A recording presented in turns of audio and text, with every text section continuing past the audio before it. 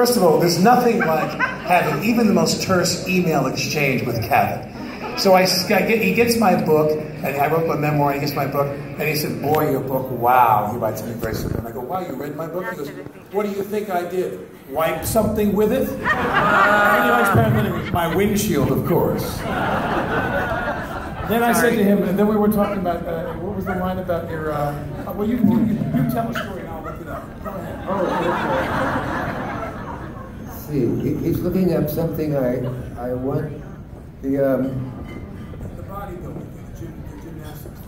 Oh, yes, but I haven't the slightest idea what I said. He said something along the lines of, he said, you know, back then I was in college in Nebraska, and I was a gymnast, and you know, I know that many of the people were amazed by my gymnast body. And I said, when I see you, I'd like you to take off all your clothes and show me your gymnast body.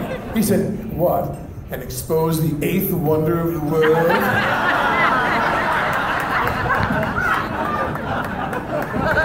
Don't you remember anything harmless I ever said?